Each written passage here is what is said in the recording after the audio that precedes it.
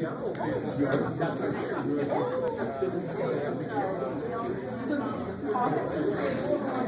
afternoon, everyone, and welcome to our afternoon presentation. Before I go any further, I just want to point out a couple things. As I look out there, I see pretty much everybody here is familiar with our facilities, but if not, if you do need restrooms, there are the men's and women's here, as well as up in the gathering space. If you want to get up at any point and help yourself to the lemonade, coffee, or water, juice, or the cookies or the sandwiches, do so as well. Before I forget, there is on the table, right behind the table back here, back behind these guys, there's a scrapbook on there that shows some amazing pictures and history of our school here, as well as a minutes book dating back to the early 1900s. So if you want to read or try to read some of the writings that came up with the parish there, that is available too for you as well. So without further ado, let's begin with a prayer. In the name of the Father, and of the Son, and of the Holy Spirit. Amen.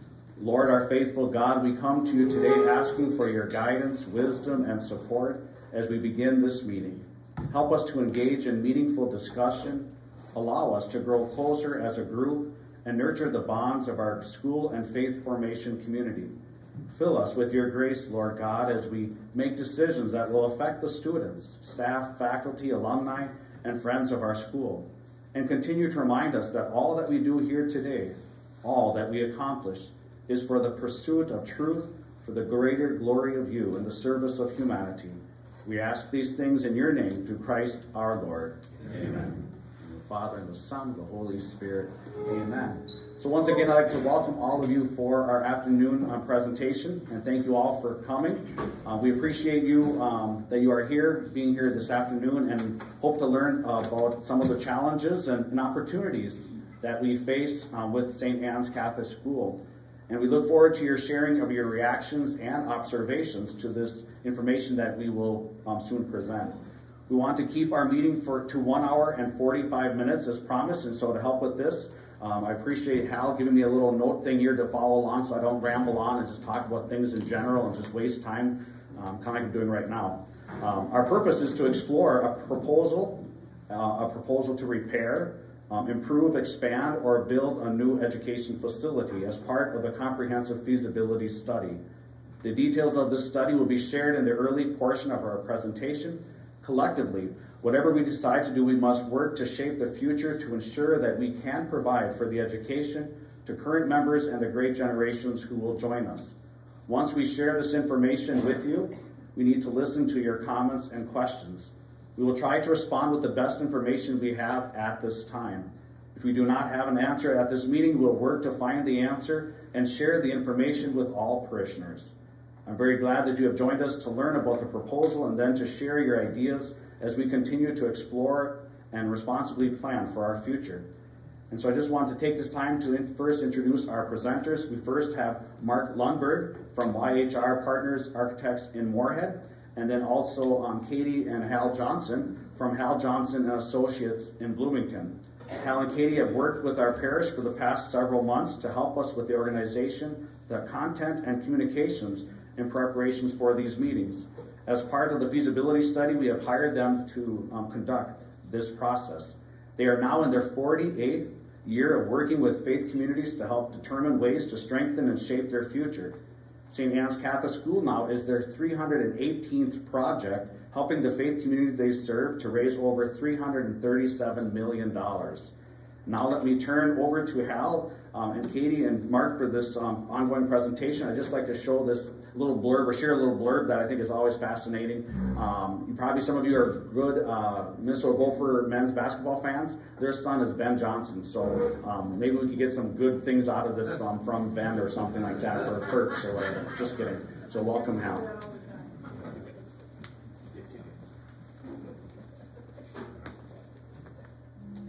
As I walked up here, I heard the audience say, get tickets, there's money, there's possibilities.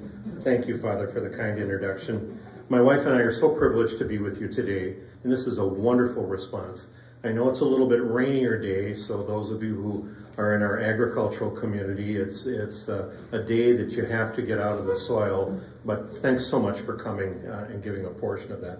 Right away, I'm going to ask our volunteers, actually Chris and Mary and Katie are going to pass out a document to each of you, and they also have some pencils. If you need something to write with, just raise your hand. They'll make sure that you have something to write with.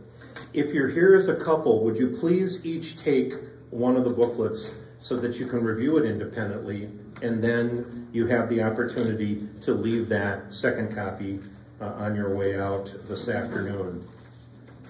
We're going to divide our meeting into two halves. The first half, about 45 minutes, is going to review this information, and then the second half will allow for your questions, your comments, your feedback, and that's the most important part of today in our view. In between those 2 points, we'll just take a short 5-minute break, let you refill refreshments, use the restrooms, and then maybe take a look to my left, your right, at the architectural graphics that are all in the book, but it'll give you a little bit more of a larger view. Before you jump into the booklet, if I could just have your attention for a moment. On the inside front cover, there is a beige sheet, if you would pull that out. I want you to be able to understand what we're asking here. During the course of our presentation, up here to my left, there's a flip chart. We're going to be recording all of your comments and your questions and any reactions you have on that chart. But in addition, we provided this comment sheet, and if for some reason your booklet does not have that, raise your hand and we'll make sure you get one of the comment sheets.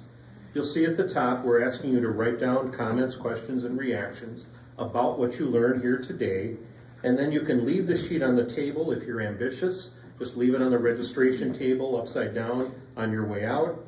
You can drop it in a collection basket at a forthcoming weekend liturgy. You can deliver it to the school office. There's also a post office address there. And if you are technologically interested, there is an email address. You have room for your comments on the front. Also, the whole backside is available to you if you need it. But then there are 3 questions at the bottom we're asking you to complete.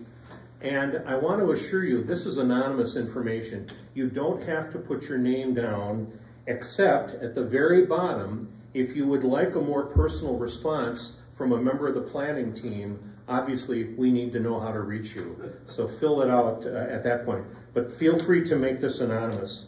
Secondly, let me call your attention up front. Thank you so much for filling out the card, as Katie and others invited you to at the registration. This is the reason why we ask you to fill it out, so that we wouldn't be mailing a second copy to your home and wasting resources. And then finally, something that you don't have in your packet, but I'll call your attention to, is a bright yellow card that we're going to ask you to fill out on your way out this afternoon before we conclude. It's going to have 4 statements in there, and we're testing your pulse, in essence, your reaction to what you learned this afternoon in terms of these comments. So if you're here as a couple, we want each of you to fill it out. You do not sign your name, it's anonymous, and you can just place it upside down on your way out. Okay, enough of an introduction, and Father, thanks for setting the housekeeping in terms of where things are. Let's take a look at the first page. You can see the cover page is a feasibility study to invite feedback on options to repair, improve, expand, or potentially construct a new facility for St. Anne's Catholic School and the Faith Formation Program. I'm going to ask as we go through each page quickly in some areas, we'll slow down in other areas, if you would hold your questions or comments till we get to that point. That'll allow us to get through the entire booklet in that 45 minutes. You can see this is the 3rd of 4 meetings. We'll have one more session this evening here at 6:30. And then on the right-hand side of the first page is a short letter from the planning team, and they want you to obviously understand the context of why this was created. Back to the left-hand side of page 1, that statement, community is at the heart of all Catholic education, not simply as a concept to be taught, but a reality to be lived. And that came from St. John Paul II. Turning to page 2, you'll see a table of contents that when you take the booklet home and you want to reread certain sections or look for certain specifics, that table of contents will guide you. Then we are obviously grateful to the 2 larger communities, both St. Anne's and St. Catherine's, for their part as part of our area Catholic community. Now, page 3 talks about what we can expect from the feasibility study.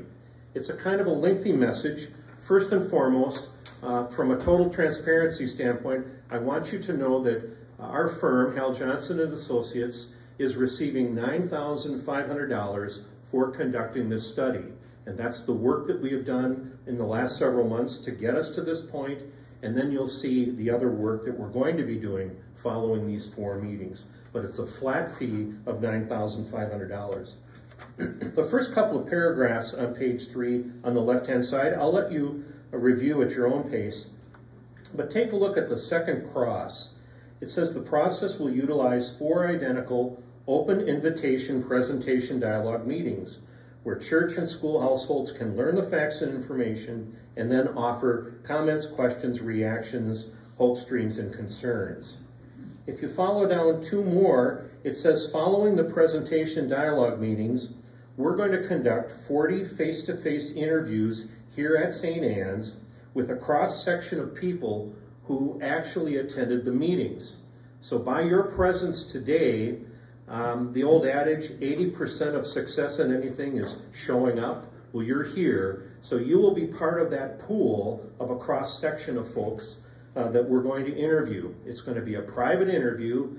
I will take on a household and might talk to one individual or a couple. Katie will do the same thing in a separate area so that it's private and confidential.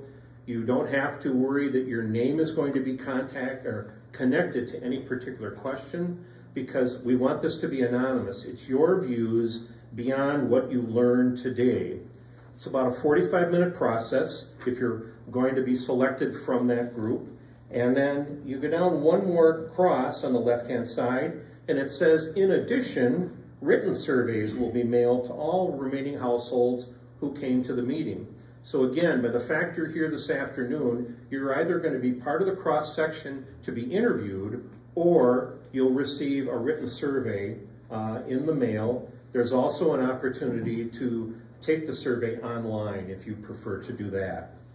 The right-hand side of page 3 talks about some of the benefits of this feasibility study and what you'll get by way of information. I'll let you read that at your own pace, but let's go down to the last 2 points on the right-hand side of page 3. Hal Johnson and Associates will prepare and present a comprehensive study which includes our report with the recommendations and observations we have. So if I can come back for a moment, the meetings will have its own section, the interviews will have a second section, and the surveys will be a third section. Then after that, we're going to have our observations and recommendations based on what you tell us. We're going to feed that back to you. The last point says, after your leaders take a look at that information, we believe in total transparency. The entire report and its contents will be made available to any interested parishioner who wants to review it. How will we do that? We'll probably print 6 or 8 reports, number them 1 through 8, have them available in the parish office, and you would check it out like a library. You'd take out one of them, take it home for 3-4 days, read it, and then return it for someone else. So that transparency and your feedback is hugely important. But I'll say again, your names are not going to appear in the report, so you're free to share the information. Thanks for letting me go through that detail. Let's turn to page 4, and I'm going to cover this information before I turn this over to Katie to describe the education programs. Let's look at page 4, which deals with governance and organization. Every Catholic parish in the Diocese of New Ulm has 5 corporate board members. The first member is the bishop in place. He is the president of the corporation. The pastor is the vice president of the corporation, and in this case that's Father Tony. And then you have 3 other corporate board members. One of them is the Vicar General from New Ulm, and then your 2 trustees here as parish members. One of them is the secretary, the other is the treasurer of the corporation. Those 5 people are the governance that make the formal decisions, especially for a project of this size. But what they do is they listen from the ground up to the will of the people, and that's the purpose of this feasibility study. So you feed your information, your reactions to your parish council and your trustees and pastor, and then they form the final decision that would go to the bishop and the vicar general. So let's take a look at who those folks are. You see your pastor's responsibility. Then the trustees are listed in a paragraph, and that's Bruce and Carol. Then your parish council, the finance council, those members are on the top right hand of page 4. And then, of course, there's an important school advisory committee, and those members are listed along with their responsibilities. So those first few pages give you a grounding now, and I want to turn this over to my colleague Katie, who's going to talk about the faith formation program and the education in the school. Thank you, Hal.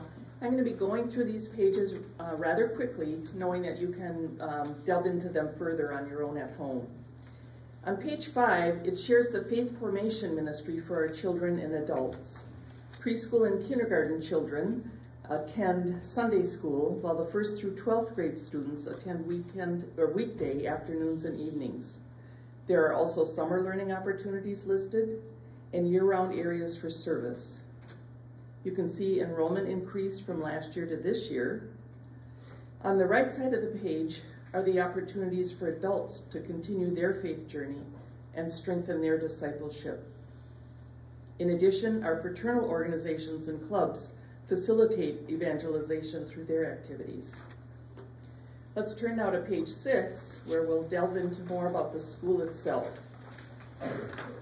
We concentrate on St. Anne's School, whose mission is to pass on our Catholic faith and an excellent education. They impart on their students that they enter to learn Christ and exit to serve Christ. The 4 bullets show the vision statements for the school, and this lays the foundation for their curricular decisions and curricular planning. As you can read, the first school was built nearly 100 years ago and was staffed by the Sisters from Good Counsel Academy. Through the years, additions, including a new gym, have been made to the building. Enrollment peaked at 200 in the 1960s when the high school grades were included, but it began to decline in the 70s, but the quality of education certainly didn't.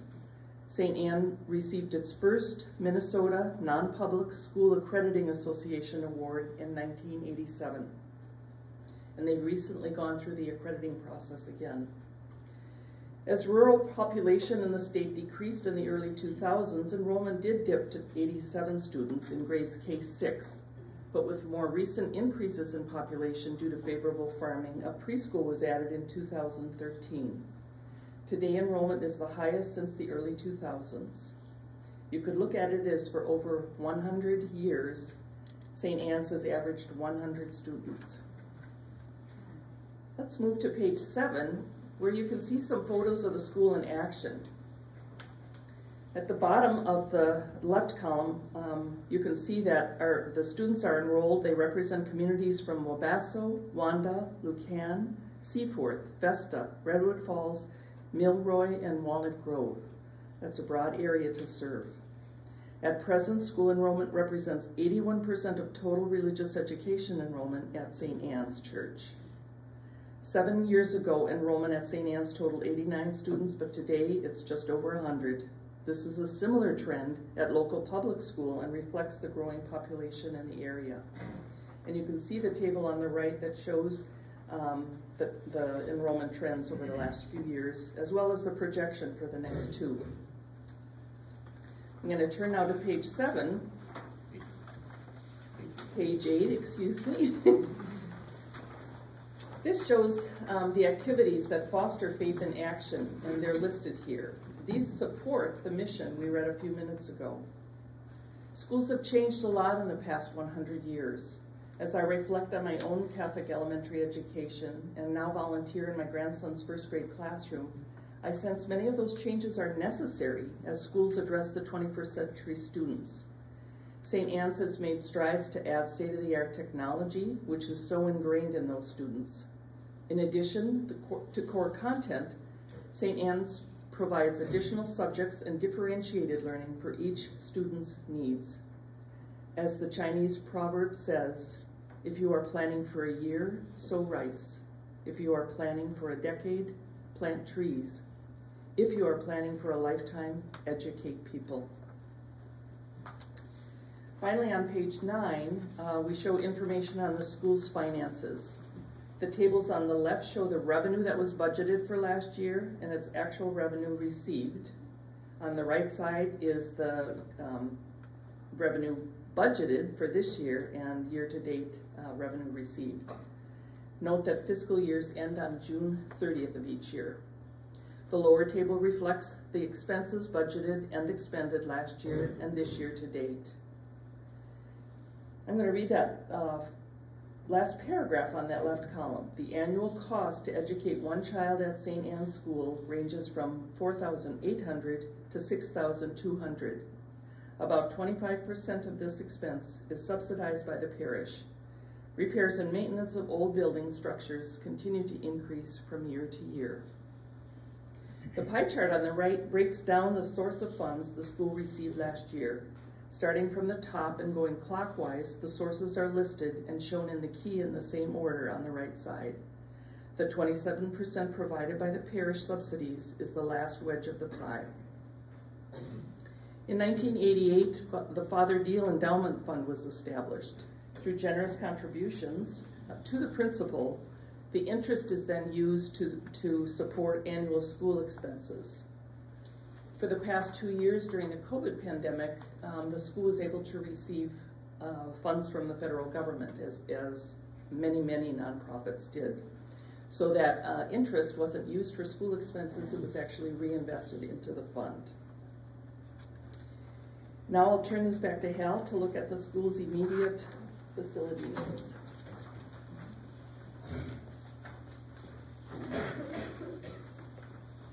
I have to pause for a second on page 9 and just tell you the moment Katie said the fund was distributed to the school's principal, I thought, Mary does not receive $2.4 million. Or it's that word principal that has 2 meanings, so thank you.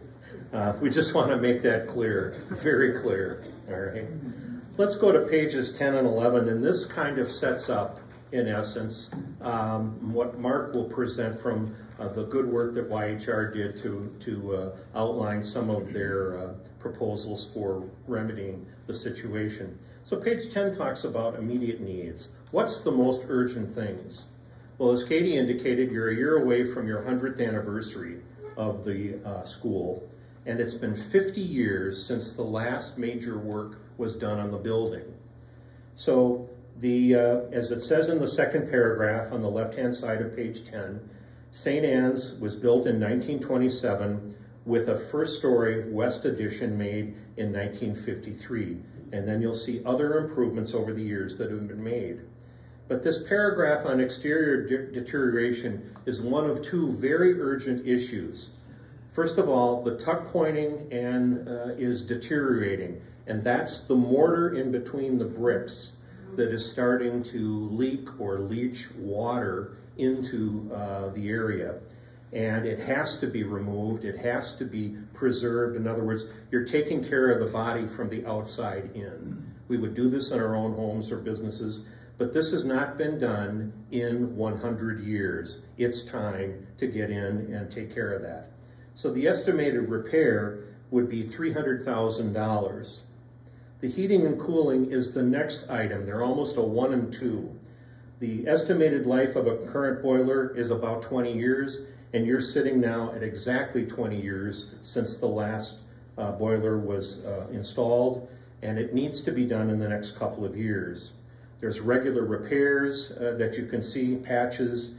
Besides that, there is no ductwork that is contemporary to today to allow fresh air intake and monitor the temperature. And as you go to the top on page 10, on the right-hand column, you'll see there's ranges in temperatures in the winter from 60 degrees to 80. Mary describes the fact that some faculty, if not a number, have to wear their coats. Others would like to take everything off because it's 80 degrees in there. So there's no ways to control the heating. So that work to remove the boiler, complete current duct work to put fresh air capacity in there for the children and the adults who use the facility, and remove any asbestos is approximately $1 million worth of work. So that's $1.3 million that's absolutely needed. But while also considering that is the question of accessibility. The building, as you're going to see in terms of Mark's description, has 9 different levels. It's because it was cobbled together over time, and the teachers are nodding because they know that. Tiny steps here to move here or there. So the question is, who among us would love to access the space, but the steps prevent us from doing that? Is that someone who's in a wheelchair? Is it someone who uses crutches? Is it any one of us, and I'm getting there, I'll be 70 years old this November, it's getting tougher and tougher to use steps. So the question is to provide for the children, the youth, the adults, and seniors who want to use the building, should we bring it up to what's called Americans with Disability Act accessibility? And that process would take approximately $3 million to do that work. So let's look down at page 11. This is the crossroad we're at. The advisory committee to the school said it's really time to present all of these facts to the parishioners in our area faith community. That's why we had the session last evening at St. Catherine's, and we're having 2 more today and this evening. So fixing and or improving the accessibility, the exterior deterioration and heating and cooling components, as it says on page 11, is approximately 4.5. Why the difference between 4.3 and 4.5? There's some contingencies, some fees, some permits, the architectural work that would have to be done. That's that additional $200,000. So the 4.3 is the straight construction kinds of cost. Then let's go down to the last couple of paragraphs on page 11 on the left-hand side. The following pages, as it said, will introduce you and illustrate several proposed improvements as developed by YHR architects out of Moorhead. Then the cost estimates, I want to stress, are not formal bids. Those of you who do any type of building from a simple bathroom or a room addition or a major building know, if you're ready for bids, you have to start that work within 30 days, 60 days, maybe 90 days at most, depending on today's market. Some bids are only good for 14 days in this particular era we're in. It's blown me away after 48 years of doing this, but that's the reality of today. So you're not ready for bids because you don't have any money in terms of starting this work. So these are intelligent contractor conceptual cost estimates that obviously could change once you reach bids. So these last 2 paragraphs, page 11, why now and why me? We're standing on the shoulders of those who built that building 100 years ago. We benefited from it. We're standing on the shoulders of the folks who 5 decades ago added to the building. Many of them are ancestors of these parishes, and maybe they are relatives that you know who helped do that work. And God bless them for having the foresight to do it. So the question is it our turn now, and it's a question, is it our turn to take on this challenge and carry it forth so that there is a Catholic education program 50, 75, 100 years from now? So let's go to page 12, and I'm going to ask Mark to come up. He's going to provide some visuals here that'll tie to the booklet, and thanks again for your patience. I am Mark from YHR Partners, and I will walk through the 4 options that we have. We have 2 options for remodeling the existing school and addressing the needs, and 2 new options. So I'll kind of walk through those. Last year, we were hired by the church and the school to do a condition assessment. We call it a technical condition assessment. So we walked through the whole school building and did an assessment of all the roof, the walls, the mechanical system. We have mechanical, electrical engineers here. So we looked at all aspects of the school and came up with a comprehensive list of what needed to be done to address deficiencies in the building and repairs and things like that. So the areas we have shaded on these plan options are kind of where there's physical changes to the building. that address some of those issues.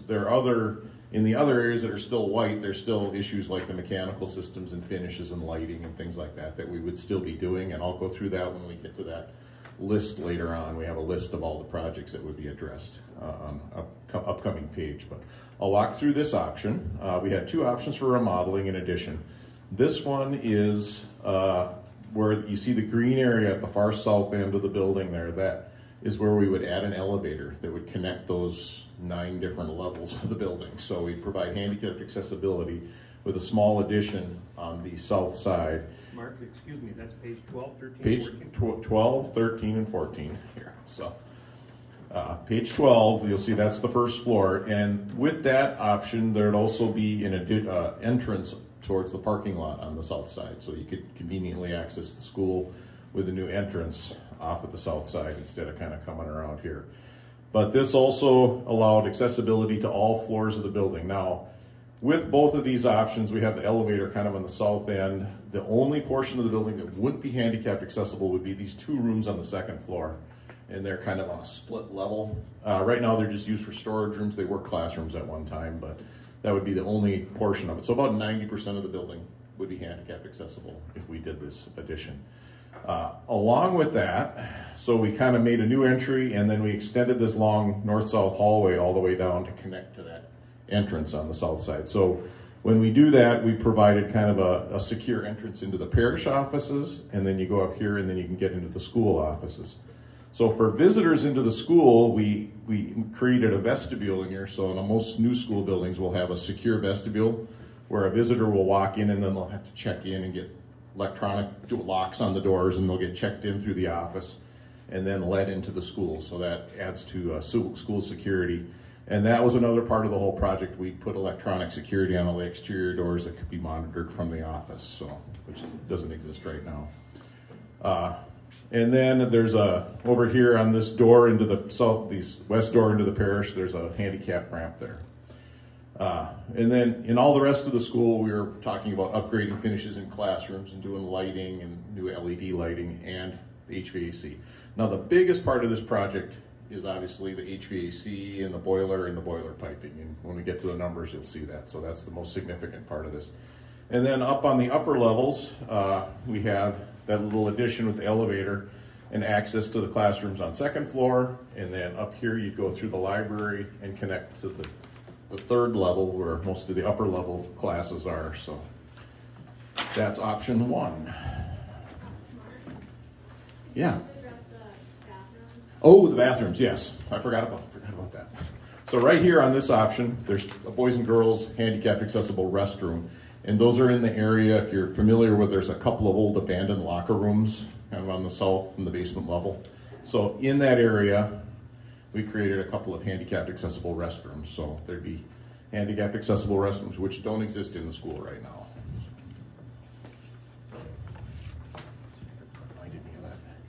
So option 2 is similar. Some of the ideas we had are similar to option 1, but this one we put the elevator in that area where the lockers were down here on the south end. There's 2 lockers on the lower level here. We put the elevator kind of within the building, so there's no addition to build the elevator.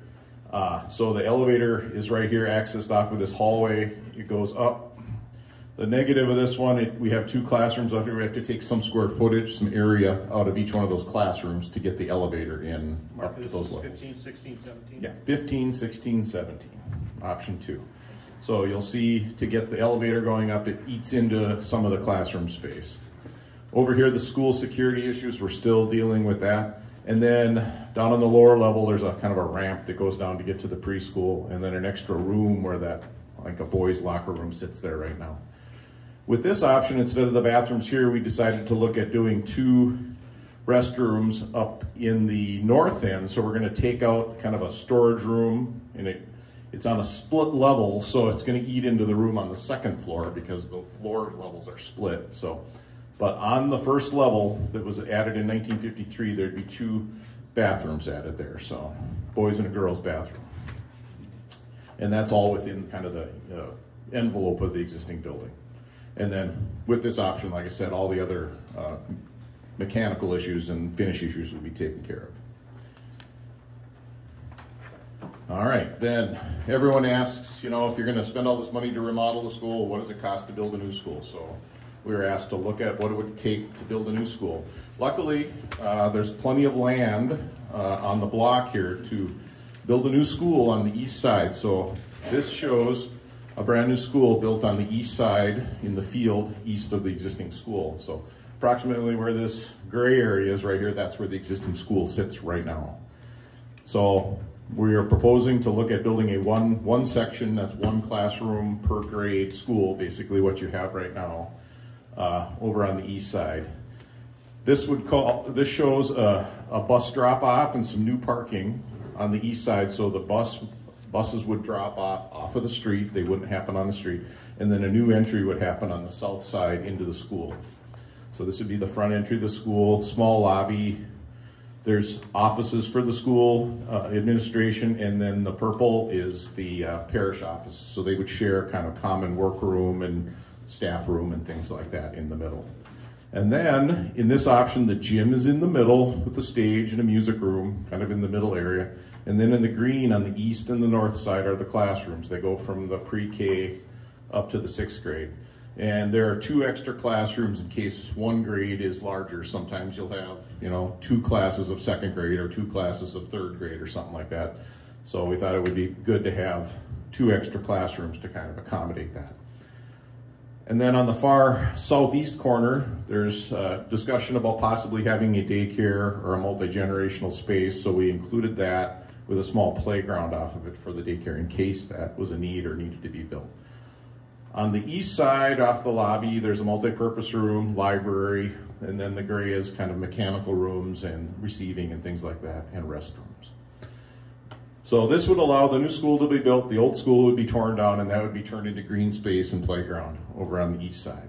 And the existing parking that's here remains. And then we have some images of the outside. So that's page 20. Page 20.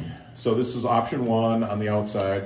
These are just some quick images we did, nothing's final. So this shows the kind of the lobby and the main entry and the offices, and this shows from the east side, kind of the southeast side. We were talking about doing it out of brick possibly to kind of match or blend in with the church in the additions that were added to the church. And so it'd have the same kind of brick, same kind of a roof. Probably have a sloped metal roof on it. That's what we're thinking on this. Okay, then we have option 2. Which page is that? Page 19? Yes. Yes. So option 2, very similar to option 1. We just discussed flipping the gym over on the playground side so you could provide easy access to the outside for the gym. And then we moved all the multi-purpose room, library, music room to the inner areas so they'd be closer to the classrooms. So there's pros and cons of both these options. The classroom arrangement stays pretty much the same and the offices stayed the same. The drop-off and everything is identical. On both of these options, this option is probably easier. We were talking about providing the lobby and the gym so it could be secured off from the rest of the academic places in the school, so that it could be used for basketball and things like that, or nighttime activities, and then people can wander around the school building. The gym we have on both these options would be larger than the gym that's over there. The gym that's over there is not a regulation size gym, so this would be built so be an 84-foot basketball court. So you could have regulation basketball games in that gym. So that's kind of that option. The exterior looks pretty much the same, but you can just see the gym is over on the right-hand side on that page. All right. Now I'll go through the next page, which is what page now? 22. 22.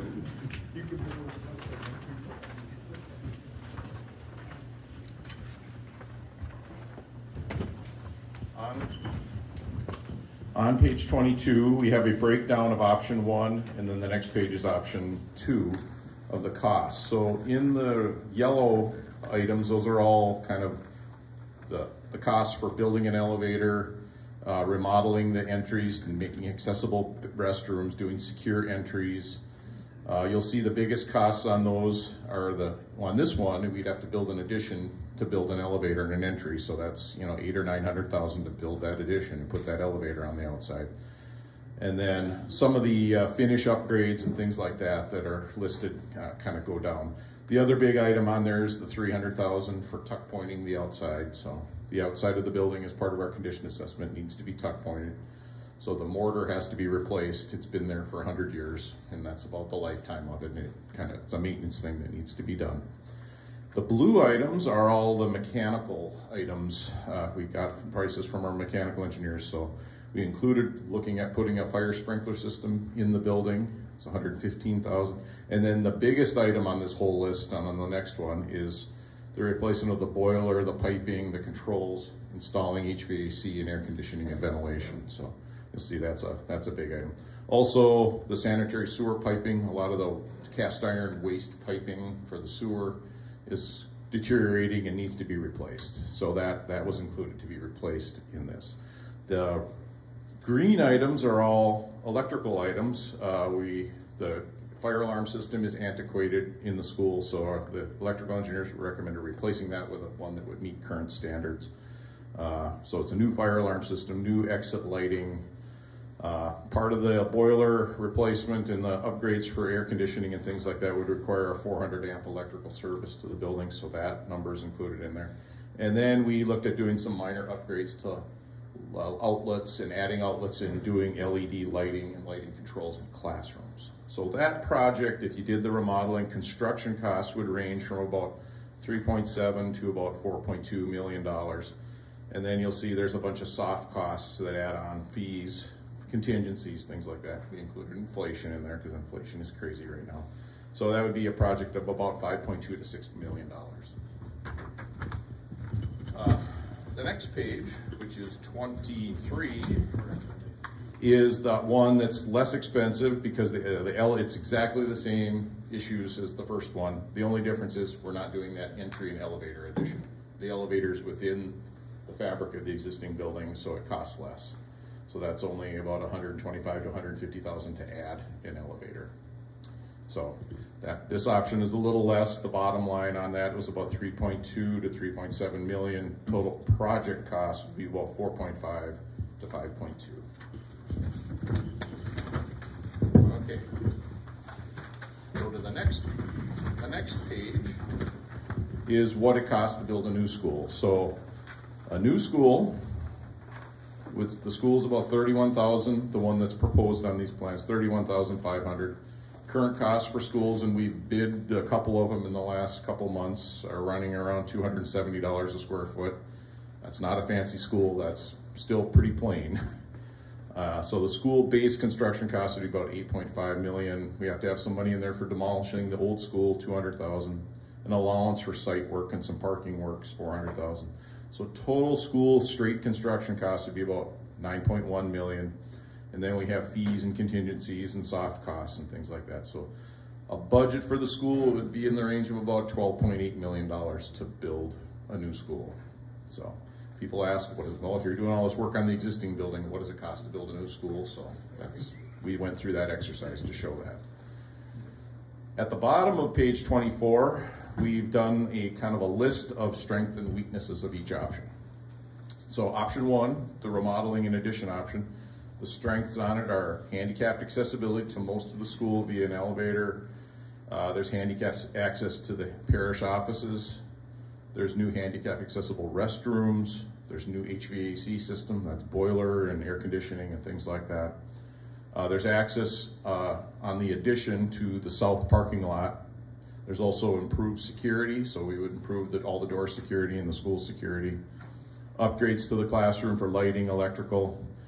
The strengths on that is it maintains the existing building. So you maintain the existing building, there's some sentimentality and historic character of the existing building. It gets maintained. It addresses all the condition issues that were in our report that we did. And it would add a fire sprinkler and fire alarm system, improve safety for the students. Weaknesses is many of the improvements, all those condition assessment improvements, mechanical systems, boiler, piping, boilers, no one sees those. So they're not visible to people, but they're necessary, but people don't see them. Some of the old issues and configuration of the existing school remain. The building has 9 different levels. You're not going to get rid of that. And the existing building's not really arranged for current educational standards on how modern schools are laid out. So it still would have the same layout of a 1927 building. And it doesn't really address any future needs for the school. It kind of just maintains what's here. Option 2 remodeling, where we're putting the elevator in the inside, there is the strengths and weaknesses are the same as the option 1, except for strengths. Because we're not adding an addition onto it, we're putting an elevator in inside the existing building. It's the least expensive option, but the strengths and weaknesses are the same. Then on the new education center, strengths are, it includes, many of the strengths of options 1 and 2. The new construction, it'd be more beneficial for students and for flow. It's all built on one level. There's more flexibility. It's more accommodating for kind of 21st century methods of teaching. We have some spaces in there that would kind of accommodate collaboration and other small group rooms and things that the existing school does not have. So it would be more accommodating to kind of methods of teaching these days. The existing building can remain while the new school is built, so that's a strength. And the new school would be built with all modern technology and energy efficient systems in the building. Like I said previously, the gym would be a regulation sized gym, which could be secured off for community use. The bus and auto drop-offs off the street. And also had a child care space with its own entry. Weaknesses on that option, it's the highest cost, so it's expensive.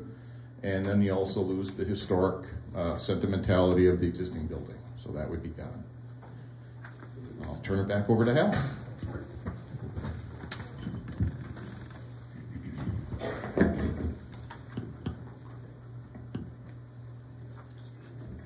Well, as I look out to you and your faces, I can think of 2 words, sticker shock.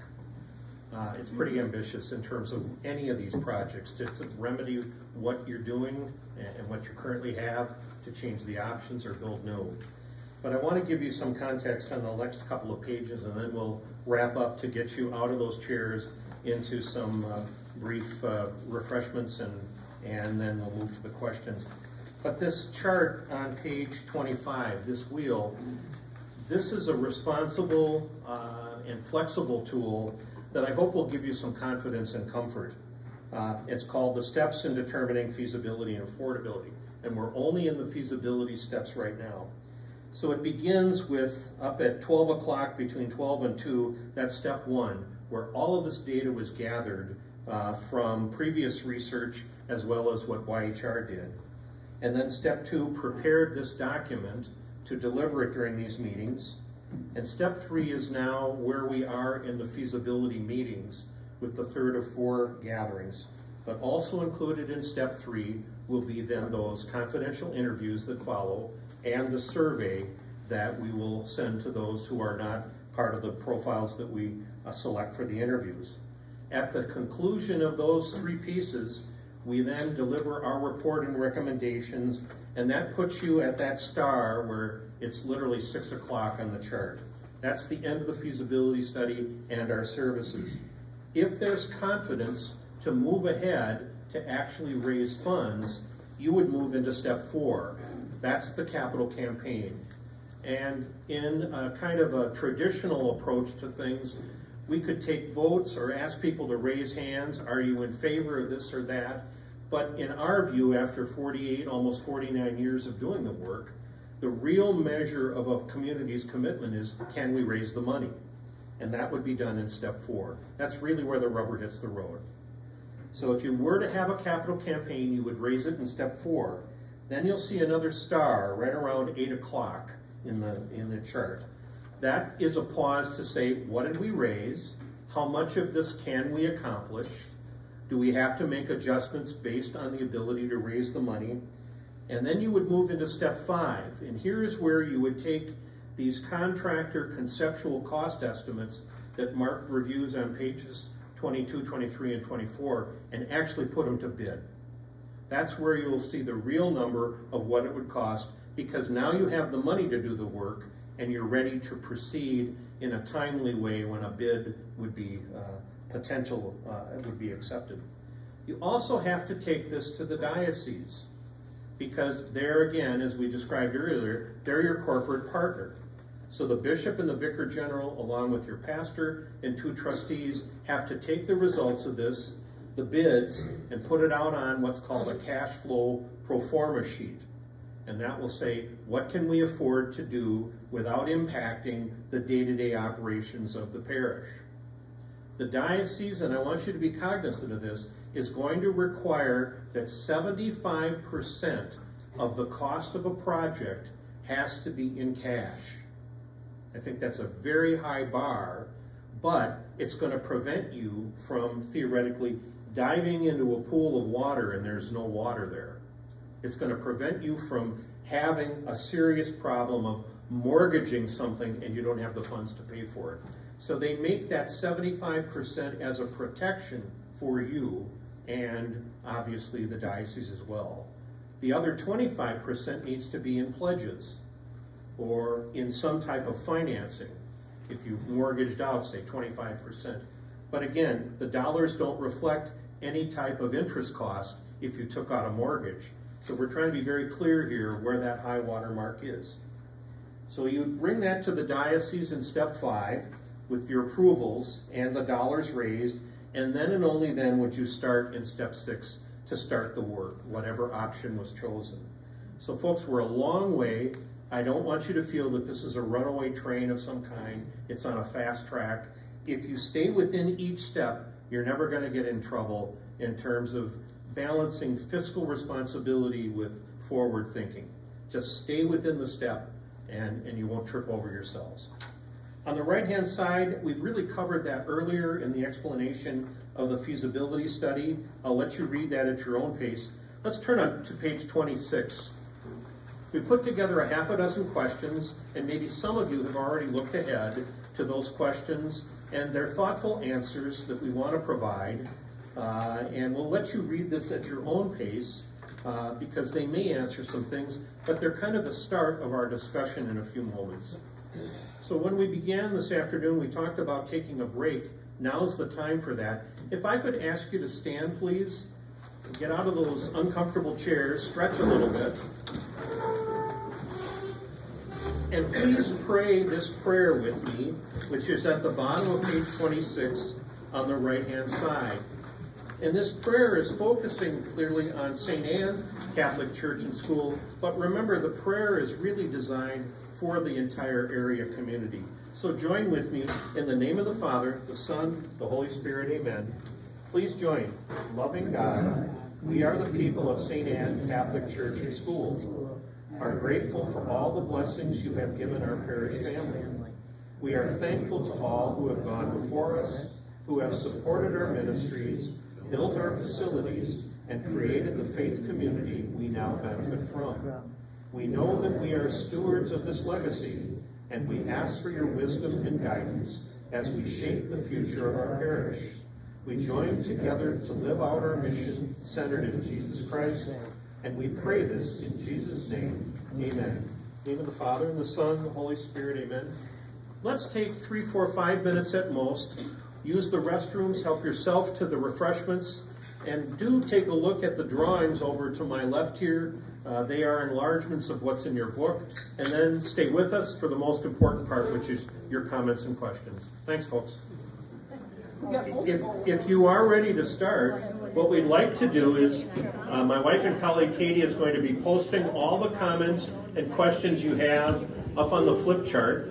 And Father, is going to go around with a microphone. Mark has another one. So what we'd like you to do is raise your hand, and we'll bring the microphone to you, and then please let us know your comment or question. So who has the first comment or question they'd like to share? Gentleman right here. My comment is, excuse me, what condition is the roof of the present school?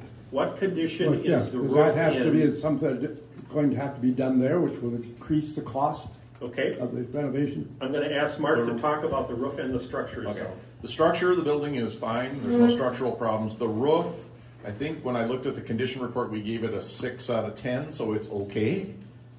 You know? What would it cost to replace it? Well, I'd have to look into that, so I don't know off the top of my head. But.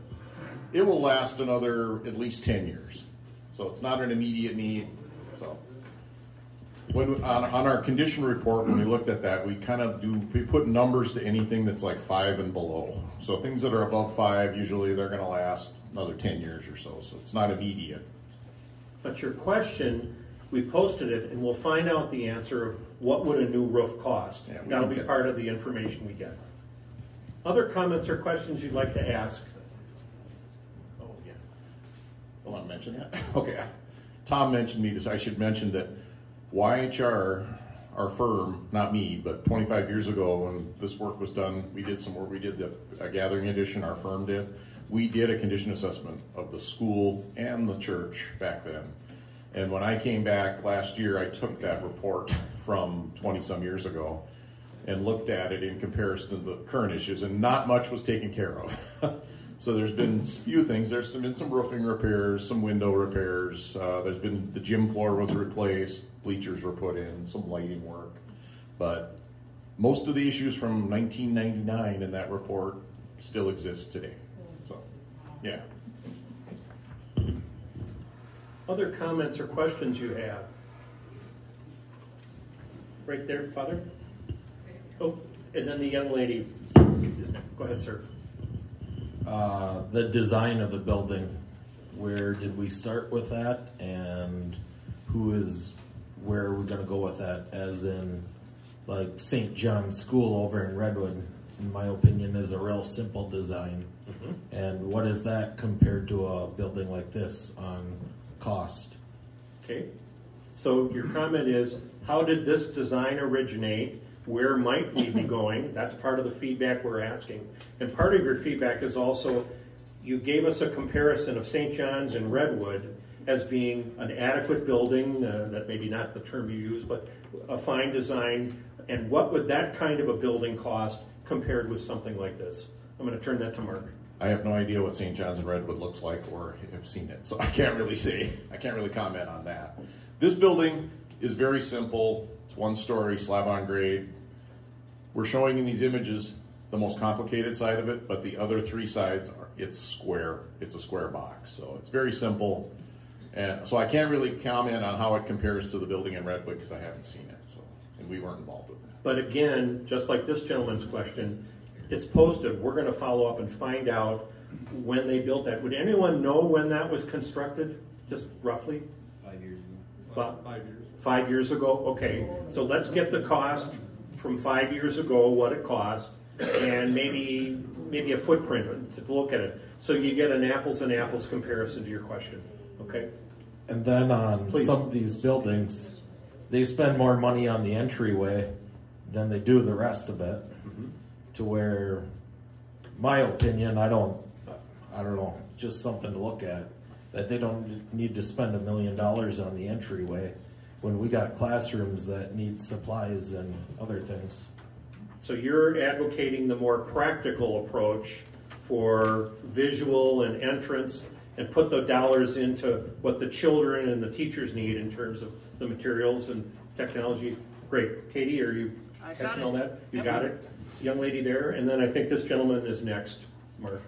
Mark, the cost of the $270 per square foot, is that today's cost? That's like today's, with the inflation figured in? That's today's cost, right? Today. Okay. In those numbers, you'll see at the bottom of that numbers list, I got an inflation factor in there too. So you're figuring this project may, if it takes 3 to 4 years. If it takes 3 years, I have 20%. 20%. I got 20% inflation for 3 years from now. Yeah. Okay, thank you. At the current rate, that would probably be conservative.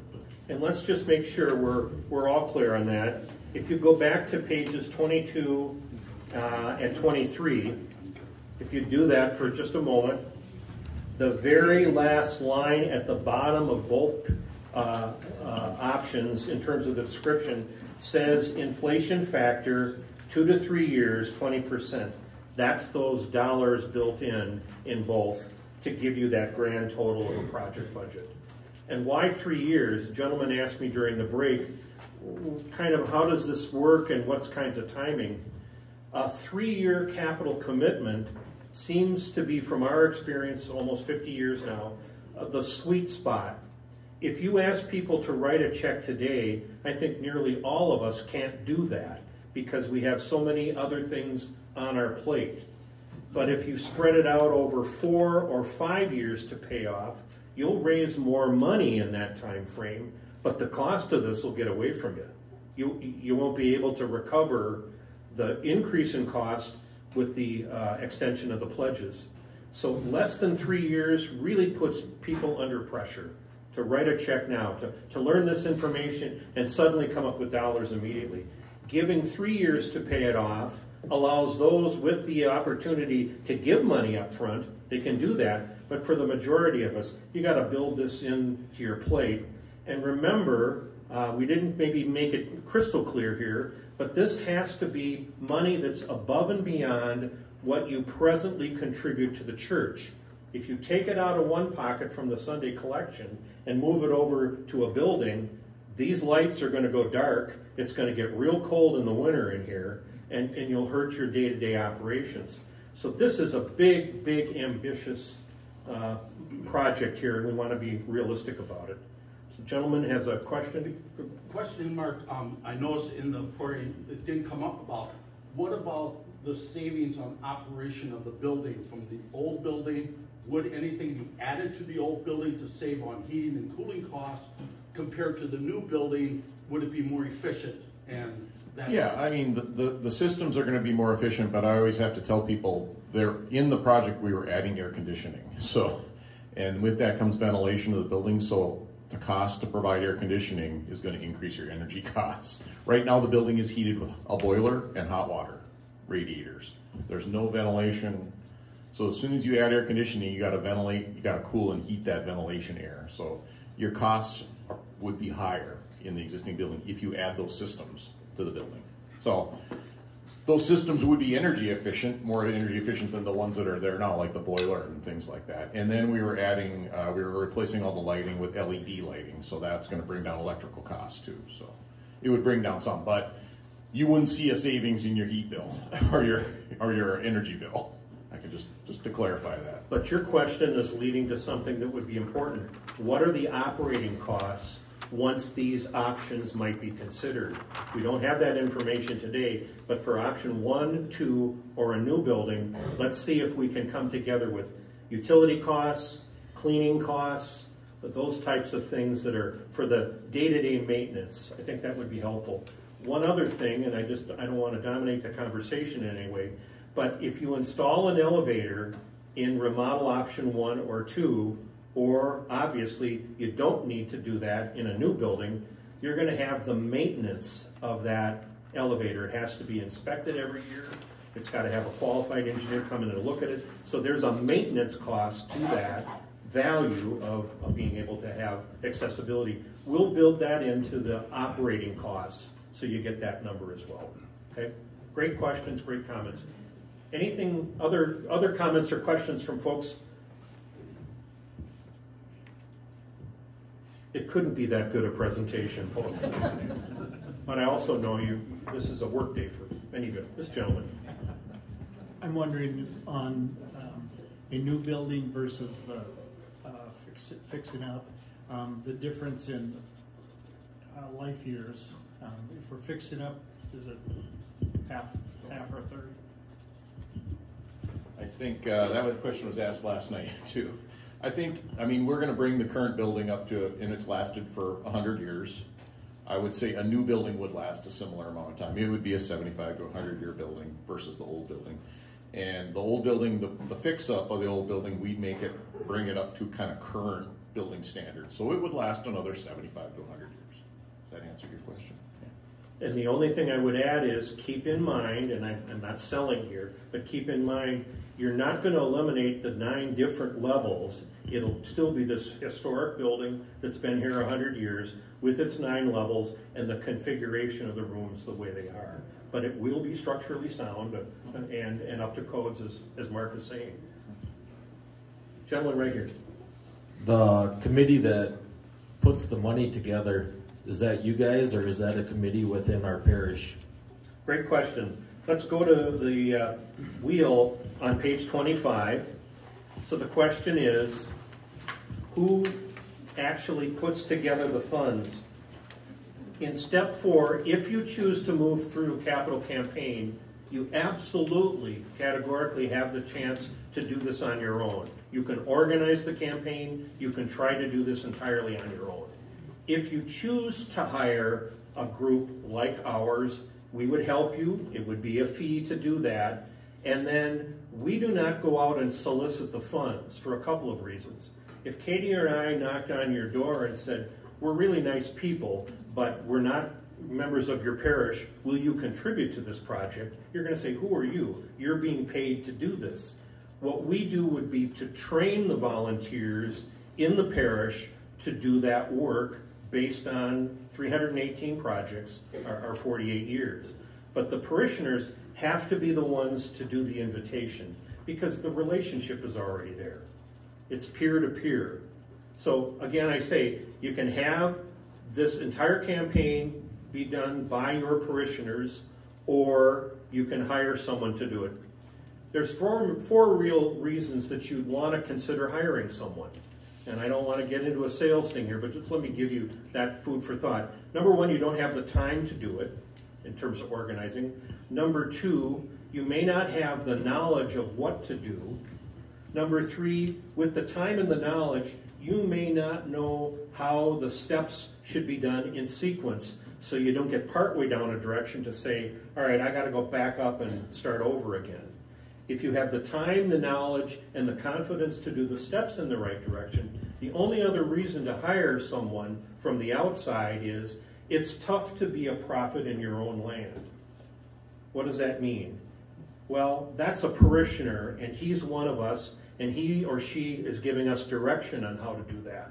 We've tried to do that for 37 years in our church, and people will say to us, well, people hire you to do this, but you're just one of us. And it doesn't get very far. But if you can cover those four areas, folks, you can do this on your own. There's nothing pressuring you. Katie, go ahead. You want to use the mic? No, I would just mention the confidentiality Oh, aspect.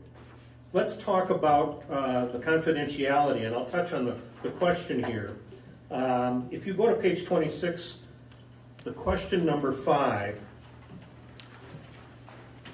you'll see a bold statement at the top of page 26, question 5.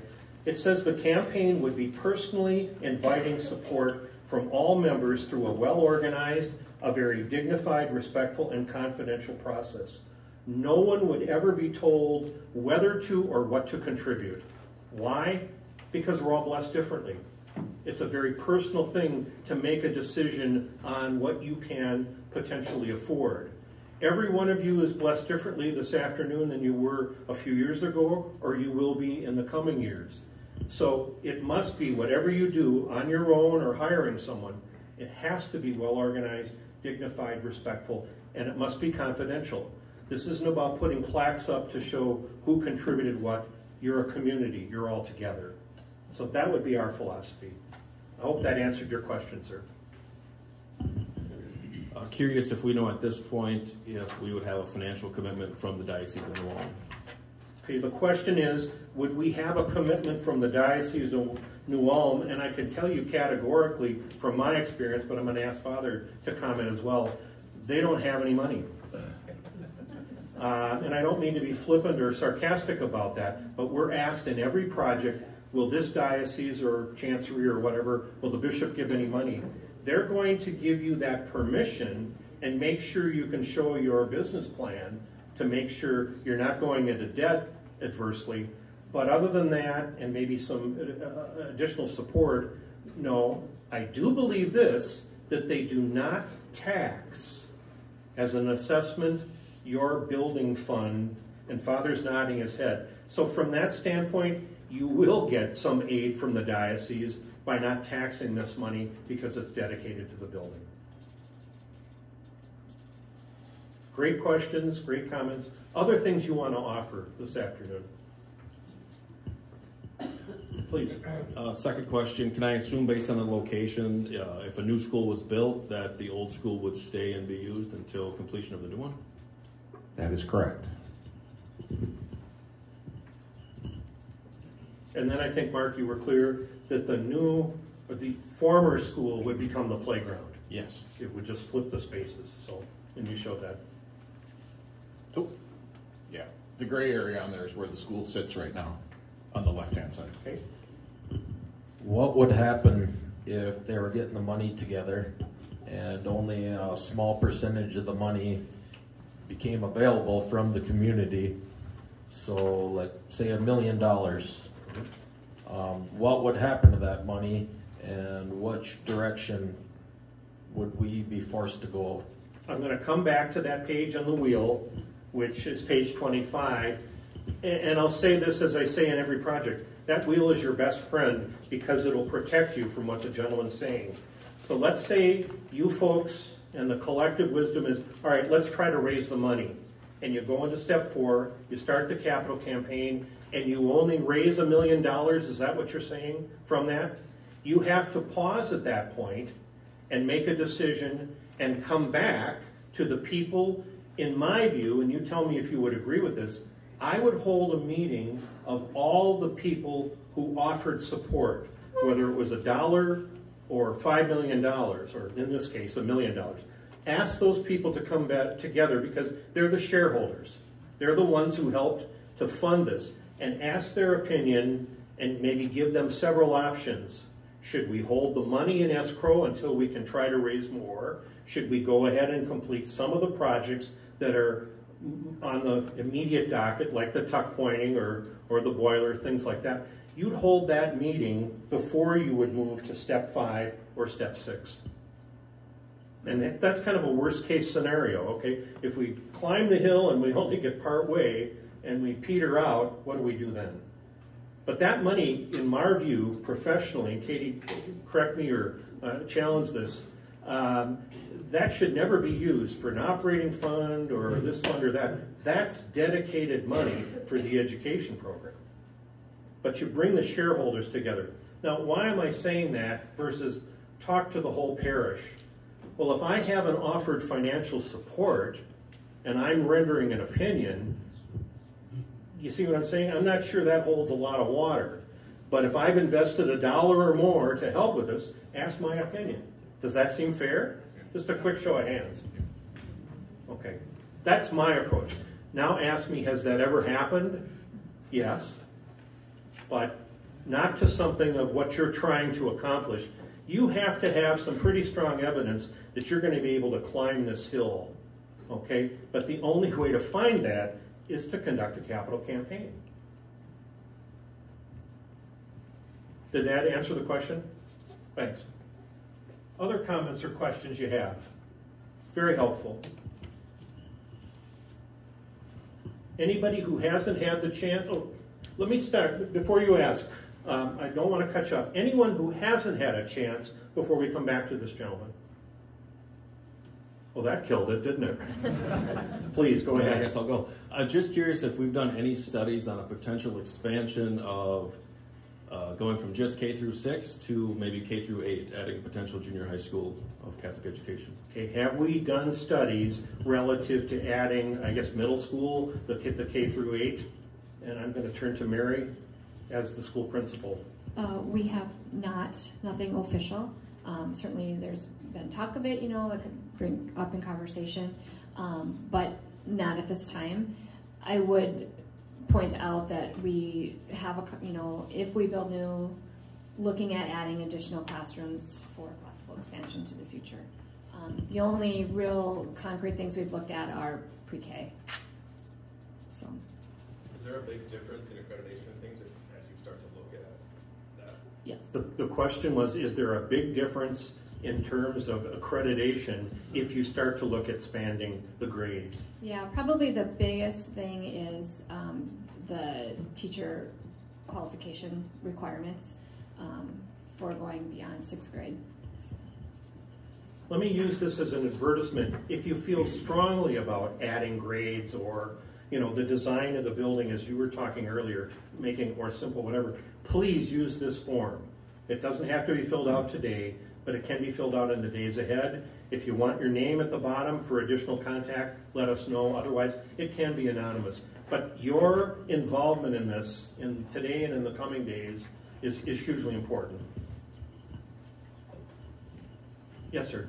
with your experience and in a community like ours, typically how long would it take us to raise enough money for a new building? Okay, let's go back to that famous wheel, page 25. Sorry, it's like a broken record, but it really is your back pocket friend.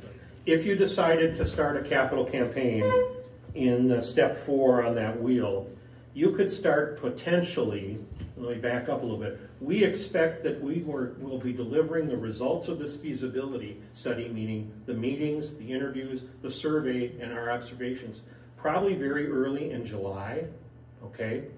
So it's not going to be months before you're going to get a report. If there's sufficient evidence to start a capital campaign, theoretically, step 4 could start later summer, early fall. And for a community your size, you could invite the financial commitments definitely before Thanksgiving, okay? So that you would know what was committed then to be paid over the 3 years. Now, collecting those funds, if there are significant people who have significant assets to transfer, and suddenly that's cash available, let's talk about one thing in particular. Those of us, and I'm nibbling toward that, 70 and a half and older and 72 and older have the opportunity through an IRA to give to charities like the church and avoid the taxes on that. After age 72, I'm required to do that by the federal government. I just not have the opportunity, but I'm required.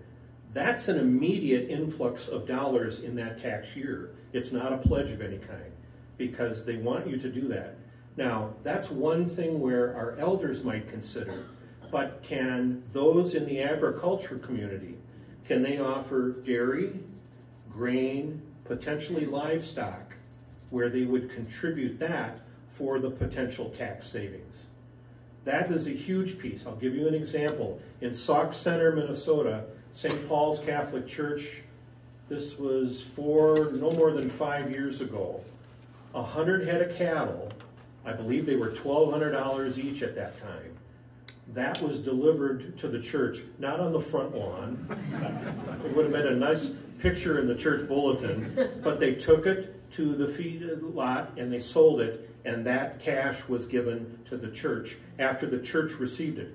They also received a couple or 3 or 4 truckloads of dairy and the same of beans and grain. So just by planting that seed, if I can say it that way, people said, well, I can't write you a check for it, but I can give a commodity. So how much of that aspect would be part of this? Those are immediate gifts. That's your cash to build up that 75% the diocese needs. But if you were to book the campaign commitments in step 4 by Thanksgiving, it may be a year or 2, maybe 3 before you would collect all of those, unless people could accelerate it. But the key is, how much can you raise in commitments? Is there a $5 million commitment in this community? I don't know that. Would there be $3 million? I don't know that. Would there be a half a dozen people who could offer $500,000 to $1 million in terms of a commitment spread over a period of time? We don't know any of that.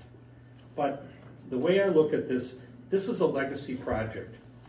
If people say, this community educated my children and they're grown and moved on, I want to make sure Catholic education is around and quality, safe education. Here's a chance to do it. This is that moment. But you're going to help us decide that. Gentlemen here. What about reaching out to those people who have moved on? Please, Mark. I'm sorry. Thank you. How about reaching out to those people that have all graduated from here throughout the United States? Because there's got to be some successful people out there with a bundle of money. The question is, what about coming back to our alumni who have graduated and moved on? It's a great suggestion. The key is the data. Do we have that? But here's a way to look at something as well. If those members of the parish community, the area faith community, say, I'm going to talk to my family, and together we're going to chain together our gifts as a family, reaching those former graduates, and we'll give a family gift, it could be far more substantial. Quick story. My mother died at age 91 Before she passed away, not once but twice, the local church we were raised in South Minneapolis, held a fundraising campaign. If you ever want to have pressure put on you, be the consultant raising the funds in the church you grew up in. You better not screw that one up, okay? It was right around the corner from where we lived on Upton Avenue. So my mother says, well, I'm going to give $500. And I said, Mom, and she said, well, I know this is your work, but why isn't that a big deal? That's what my father and grandfather would have given. And I said, yes, they would have given it when there was a nickel loaf of bread back in that early 1900s. Okay, but she said, well, what would you do? And I said, why don't we talk to my sisters and the four of us, my sisters, myself, and my mom, put together a commitment from our family that's substantial. She said, that's a great idea. Well, we were able to do that. Well, then 3 years later, the church came along with phase 2. And she says, she throws the book at me. Now they want more money? And of course, we've been asked to direct that too, so I have to sit down and say, and then she said, sharp memory, she said, and I suppose you're going to say my $500 isn't good enough. God rest your soul, Mom, but you know, it was that very idea of coming back to other generations to package those gifts into one. It could be a huge piece. Okay? Great comment. We've got it registered. Other thoughts? Thank you for your patience with all this. This is great. Are you comfortable concluding? Are you sensing we've had enough? Right here, please. Mark. Thanks. You'll need it for me. Well, I'm from reading over the book briefly and looking at what needs to be done. We're going to need to do a capital campaign of one kind or another. I mean, we've had a tuck pointing fund for how long, and we're not even close to having tuck pointing.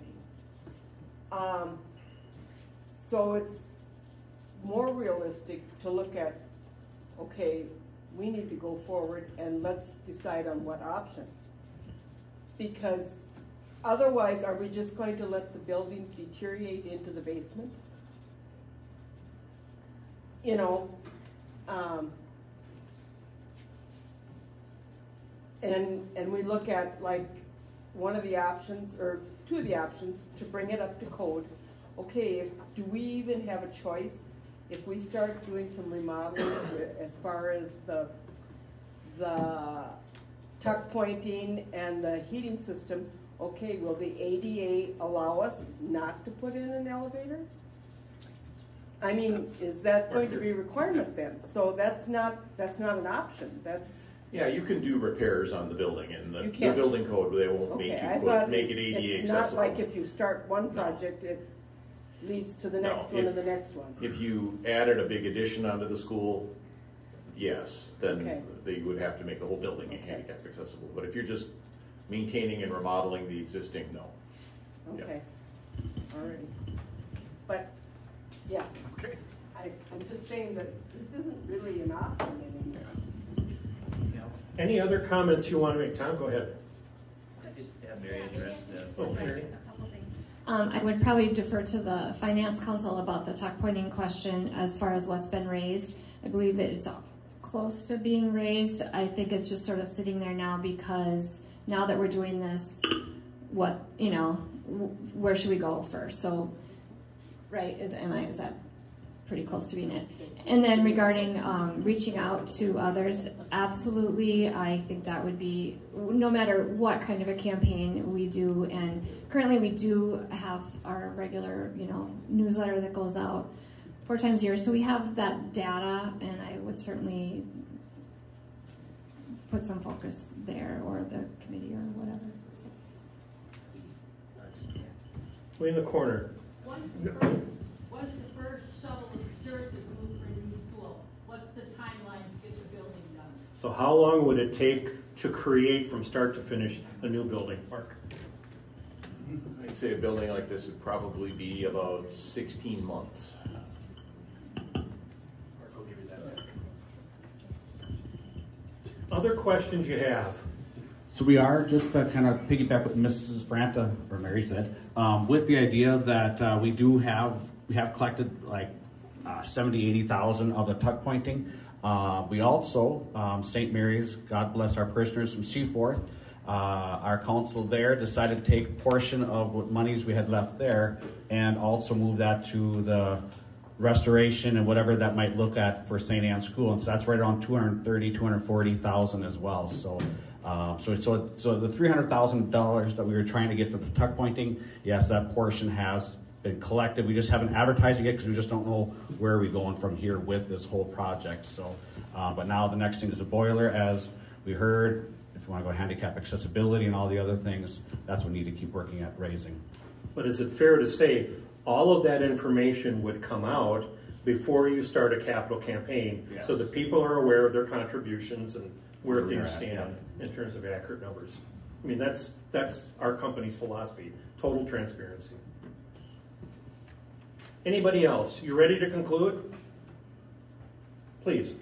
Would this affect the tuition cost? Would the tuition go up? Okay, the question is, would this affect tuition in terms of a cost increase taking on any of these options?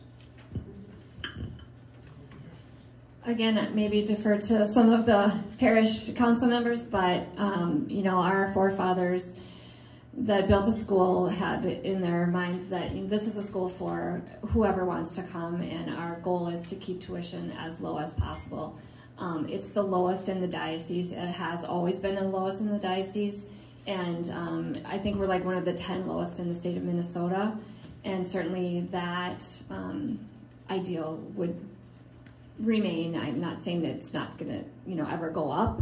You know, we still have to, you know, go up for a cost of inflation and all of those things, but that is a high priority of our parish at this point. You're not thinking of printing T-shirts that say, "Yay, we're the lowest," are you?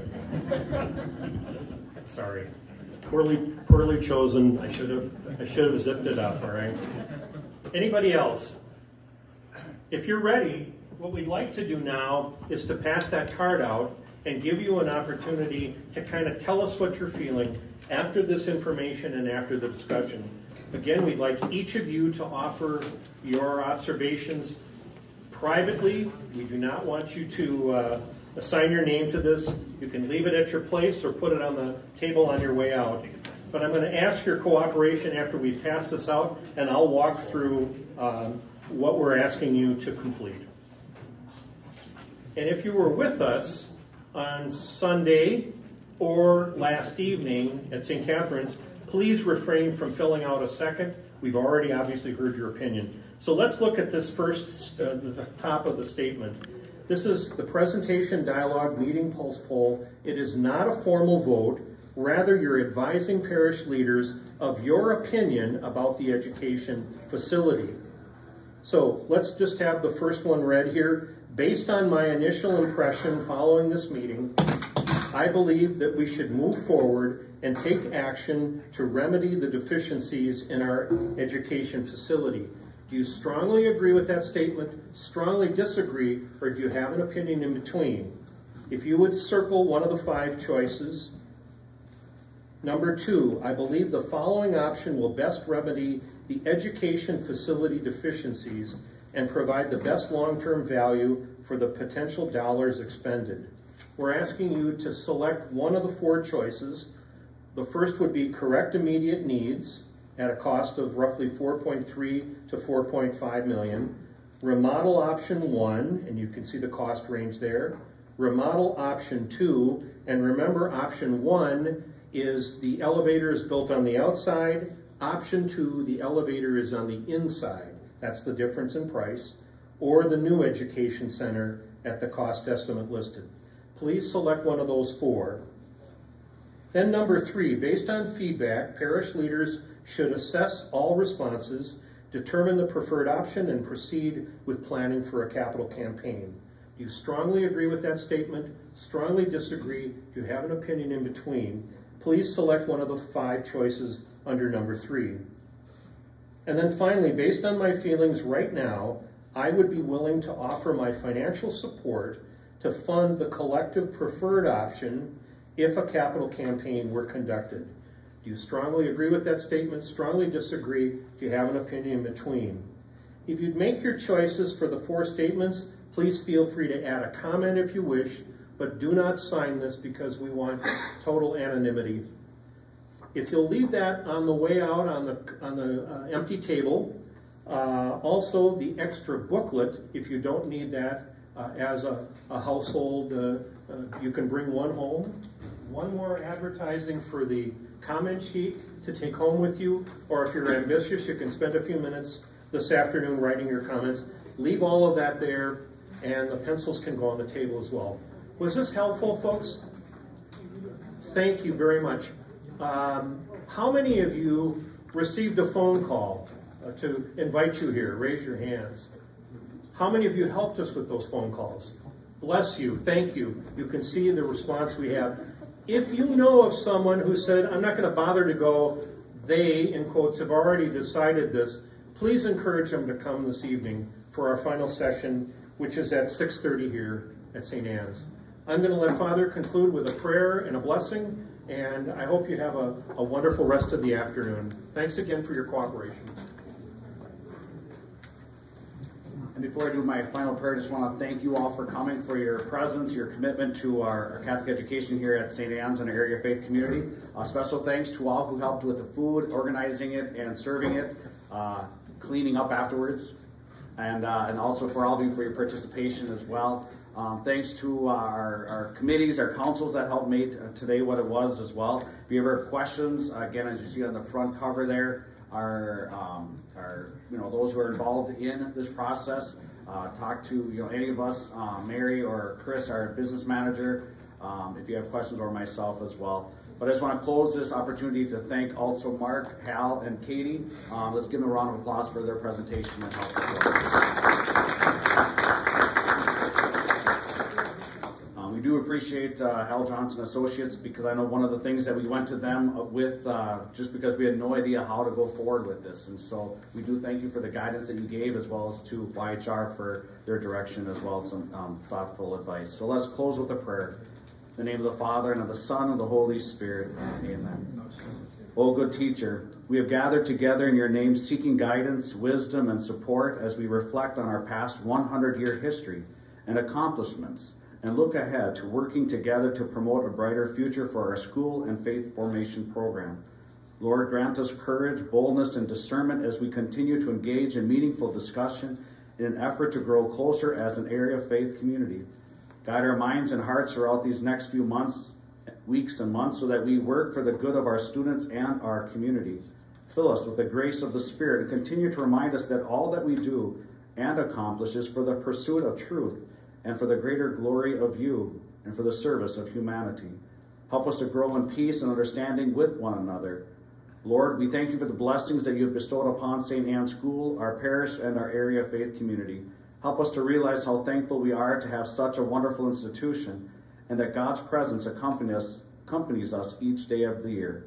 In closing, bless our students, families, friends, teachers, staff, parish, and administration with the gifts of kindness, patience, love, and respect.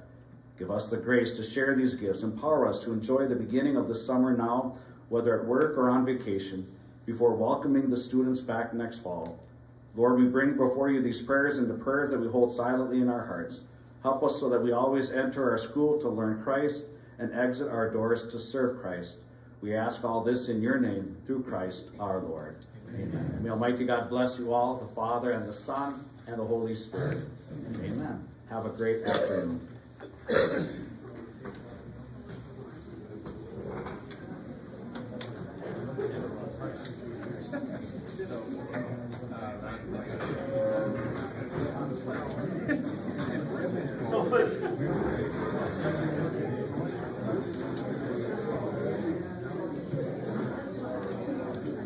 Well, you're not. That's what you usually do.